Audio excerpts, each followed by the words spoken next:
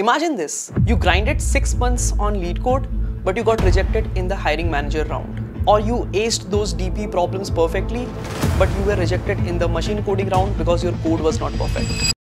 I have seen a lot of brilliant students to actually miss on opportunities, not because they were out of luck or because they had no talent. It was surely because they did not prepare for the right exam. Today, I'll try to break down different kind of interview rounds that you'll be facing. DSA, Quant, project breakdown, machine coding, LLD, HLD, hiring manager, HR, and the new AI engineer round. I'll show you the patterns, the traps, and the exact way that you need to prepare for these kind of interviews so that it's not your luck, but your skill that decides your future. Hi, I'm Vivek.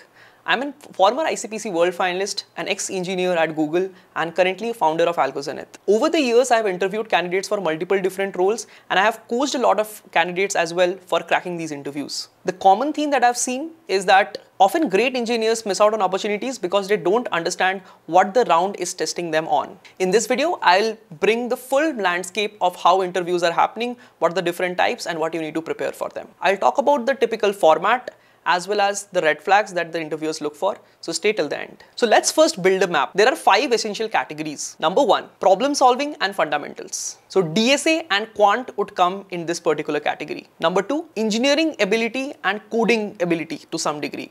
And machine coding, LLD, systems coding also comes under this same round. Third, the theme is around architecture and trade-offs, and generally HLD is the type of interviews that test this. Fourth, ownership and fit. Generally the hiring manager round and HR rounds test you on this. Also the project breakdown, the project discussion that happens in interviews also test you for this particular thing. Fifth is domain depth. I think it can be specific to the role that you're applying to. For an example, if you're applying for AI engineer, you would be tested on the role specific things in that. Let's start with the round discussions and how you can prepare for them. Number 1, DSA round. What are DSA rounds? They essentially try to test you on multiple things like problem solving, data structure knowledge, clarity of thinking, and communication under time pressure. Generally, when you have a DSA round, you will have 45 to 60 minutes of an interview, and you would be given an ID, and the interviewer will come, get on a short introduction, ask you few questions, 1 or 2 in most cases. Sometimes it goes to 3 depending on the difficulty of the question, and you're supposed to solve them in that time limit. How to answer these kind of interviews?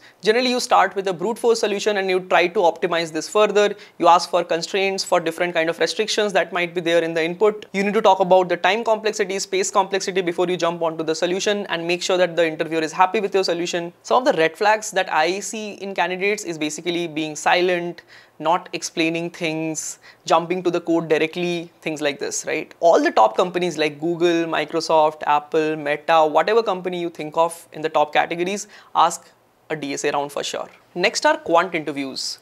They mostly ask you about puzzles, probabilities, and estimation problems. They are asked by mostly trading companies, some infra teams of very high scale distributed systems, and some product based companies as well. They try to test you on your math skills, statistics skills, how are you able to rational and prove certain things, estimation, mental math, and if you can be calm under pressure, right? These are mostly rapid fires, or sometimes you are given just a pen and paper and you have to scribble through the questions that are given to you. Prefer structure over speed in these kind of rounds. They are short and you're expected to answer quickly.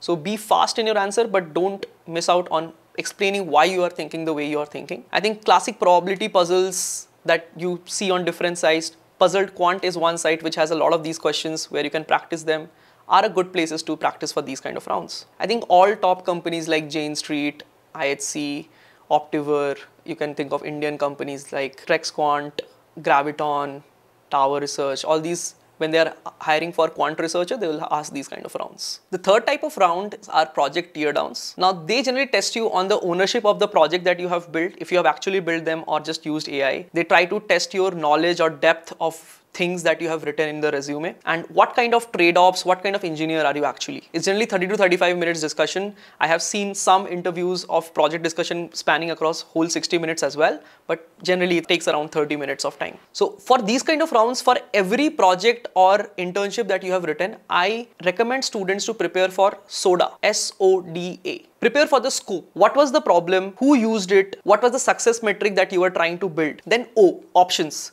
What were the different alternatives that you faced while you were building the project and what did you choose? Decisions. If you chose X over Y, why was that? Why was it for some sort of latency, cost, complexity? What was the thing that drove your decisions? Your reasoning behind the decision. And A, aftermath. Now that you have built this project, what has broken? What did not work? How would you want to change certain things? If you had to implement few more things, what would you do? So this SODA will help you to prepare for most of the points that you have written in your resume. Prepare the SODA for every project and you would be generally okay with answering questions. Of course, you should have built those projects to be very clear and actually be able to answer questions. I have sometimes seen some startups to actually ask you to open the project and make live changes in front of them. So be prepared and make sure that you're not copying these projects. I think a lot of big companies also ask, apart from startups, this particular round, like Stripe, Uber, Atlassian and all. What generally kills you in these kind of rounds is things like we did it in a team where you did not had any contribution, or you have very vague understanding of how things work and the numbers that you have written in the resume makes no sense, like the impact numbers that you have written. These are things that might be a red flag in a candidate. The fourth one is machine coding or systems coding round. It is aka the build something round, right? Basically, they try to test you if you are given a requirement, whether you are able to translate that into working piece of code with good class structure, APIs, error handling and everything in the place, right? It's generally like 60 to 120 minutes of interview, like 1 to 2 hours, and you are tested on interview questions like design a parking lot, design a rate limiter, design a certain cache system for yours, like for some piece, and you are given the requirements and then you have to make sure that the code gives those APIs that are requested in the requirement. Generally, in this particular round, you are supposed to clarify the requirements that are given, understand where it will be used. You have to list down the assumptions that you might be required to handle in this particular code, design the data models and the interfaces that you would be implementing. Try to write down the core flow first, try to write down what might change here and there, then try to write the extra pieces of functions. It might be dependent on it. Try to write down tests if the company expects you to do that. Try to keep the code modular. Try to log events that might be necessary and make sure that they follow the best practices of the language. Generally, the red flags are very bad naming of variables, spaghetti codes, right? There is no test, no like modularity, no solid principles being followed in writing the code. If you are having these things in the code that you are writing, probably you will get rejected in these rounds. In Stripe, you have bug squash round. In Uber, you have this real world problem coding round. Flipkart, PhonePe, Swiggy, Paytm, Zomato, many companies are adopting this particular round these days, and you should be prepared to answer these kind of questions. If you have watched till this point, I hope you are enjoying the series. We will keep creating more such content, so definitely subscribe to the channel and press the bell icon so that you are notified whenever a new video comes. Next, the fifth point, LLD rounds.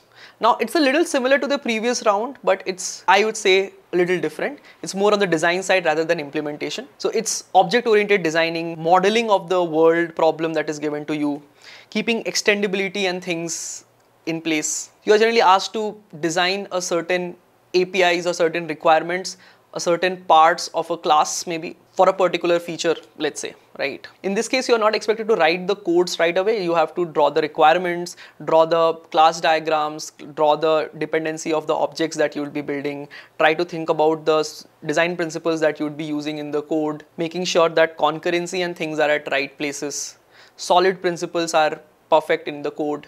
All these things are what is checked. Creating only one class to solve the whole problem, leaking internal classes, not being knowledgeable about the concurrency things that might be there, not using proper design patterns can get you rejected in these rounds. I think Amazon also has this very famous object-oriented design round that they ask from SD2 onwards, which is a good example of this. I think many companies have this. Machine coding and LLD rounds are almost similar, but still the focus is more on design than on coding. The sixth type of round that you'll be facing is HLD rounds, which is high level design round. It tries to test your architectural design thinking and trade-offs that you take, right? So for an example, you must have heard problems like design a URL shortener, design a chat system, design an Instagram feed and things like that, right? So there is a very standard flow that you follow in these kind of interviews, that you try to first think about the QPS for the functional and the non-functional requirements that are there in the question. Then you try to draw down the core APIs or the core components that you are going to be building in this particular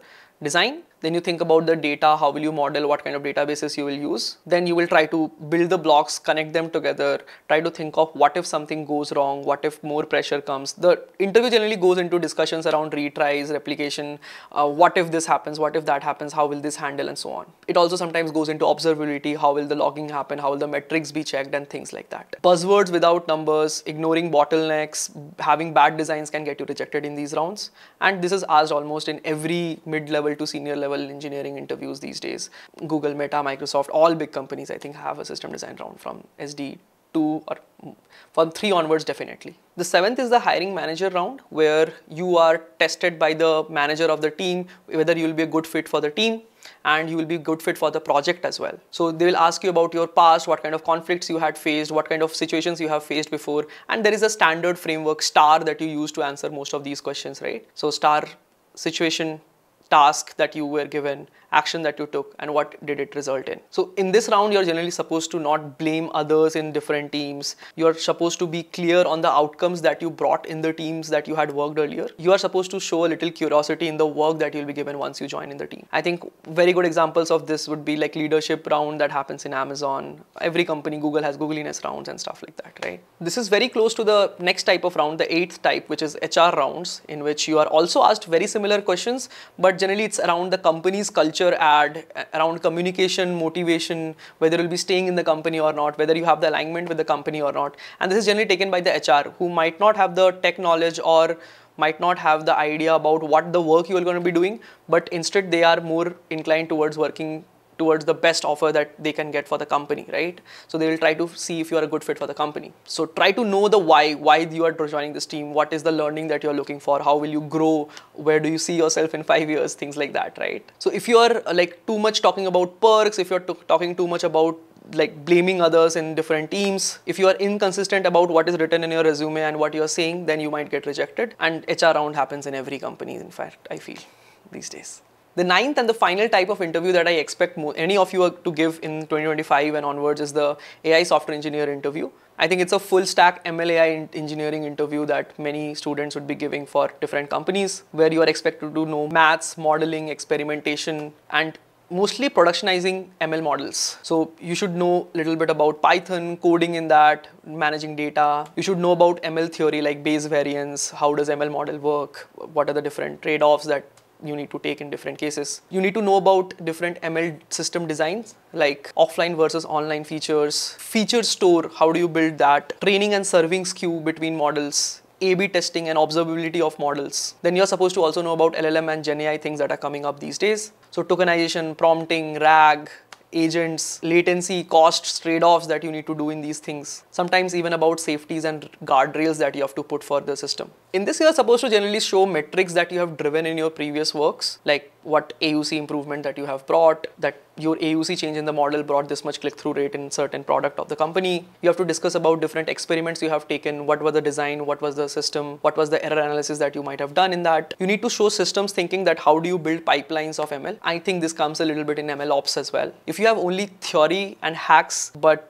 don't know any practical application of things, I don't think you will get selected in these rounds these days. Example, if you go to top cutting edge AI companies like OpenAI, Google DeepMind, all these companies, probably you'll have this round these days. So now you know the landscape. DSA for problem solving, Quant for reasoning, project Teardown for ownership, machine coding for engineering craft, LLD and HLD for system design, hiring manager and HR round for fit into the company and the team, and AI interviews for end-to-end ML thinking. These are the different things that are happening in the landscape. Prepare for the round that you are facing. Don't prepare for a generic view of an interview. If you want me to convert this video into a printable checklist, let me know in the comments and I'll make that. If you're serious about improving your problem-solving skills and be better prepared for interviews, subscribe to the channel and I'll keep creating more such content. If you want a structured prep for all these kind of rounds at a junior and a senior level as well, check out AlgoZenith. It's one-stop solution for all your prep needs. I teach DSA and CP there and I can testify for the quality that they have. Remember, consistency beats hard work. That's all for this one. I'll see you in the next video. Bye-bye.